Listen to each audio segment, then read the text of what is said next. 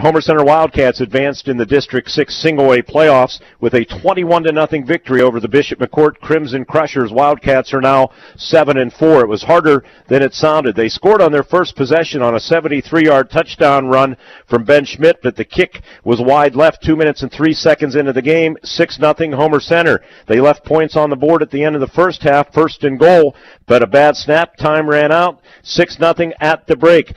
McCort dropped a touchdown pass on a 4th and 13 in the early moments of the fourth quarter. Wildcats responded, hitting a couple of big third down plays, and took it 73 yards on 11 plays. Trevor Malacker gave the Wildcats insurance on a 1-yard touchdown plunge to make it 14-0 after some razzle-dazzle on the 2-point conversion. And then Garrett Mock finished things off with 44 seconds left in the game to set the final 21-0 Mock on a short 4-yard touchdown run. Homer Center outgained McCort 361-142. Deshaun Robinson subbing for the injured Logan Williams rushed for 110 yards on 19 carries. Quarterback Ben Schmidt, 15 carries for 144 yards. Again, the final last night, Homer Center 21, McCort nothing. Wildcats 8-0 all time in the playoffs at Memorial Field. For your hometown radio station, I'm Mark Burdig reporting.